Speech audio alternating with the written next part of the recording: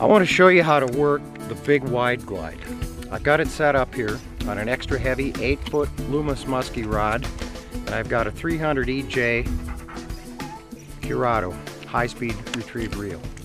And you'll notice, most importantly, with any glide bait, it's okay to have a snap here, but as you work on down the leader, this is the critical point with a glide bait. If you've got a real heavy swivel up here, it causes the leader to sink when you give the bait slack. So what I've done here is just tied a double nail knot. I've got Power Pro to a bimini, 2 strands to a double nail knot. So I've got a weightless connection at this point to the lure.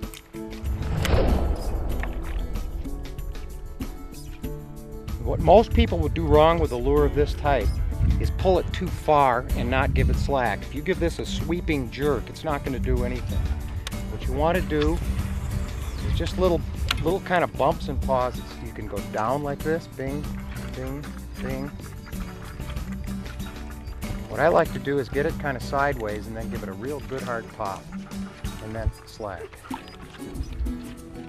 Snap and slack, snap and slack.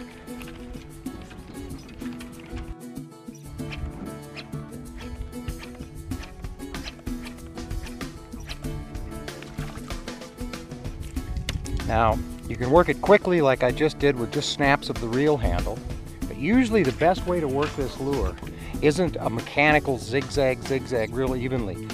Lots of pauses, let it hang, it'll kind of shake when it stops.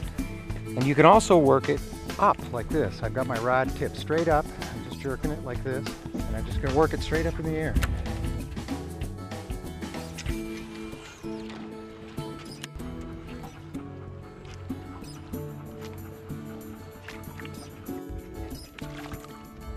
And you get a little bit of crud in the back and it won't zigzag. That's why you always want to cut the feathers off if you want to get maximum zigzag on a WideGlide. This one's a little bit beat up. It's a new color, but I fished with it yesterday and caught a nice muskie on it. And the paint is on the outside on this one, on the versions that you'll get. The paint's actually on the inside of the lure, so it can't ever come off.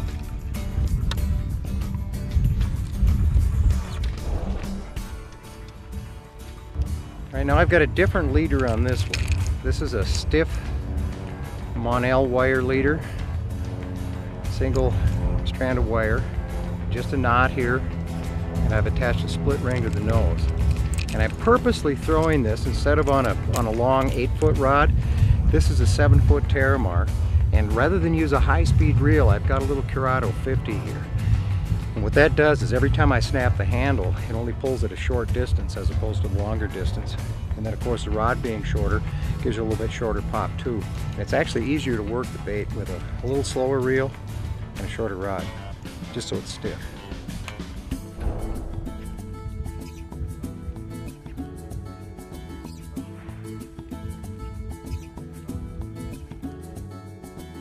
You'll notice on the slow glide, right at the end of the glide, it gives a sexy little wobble.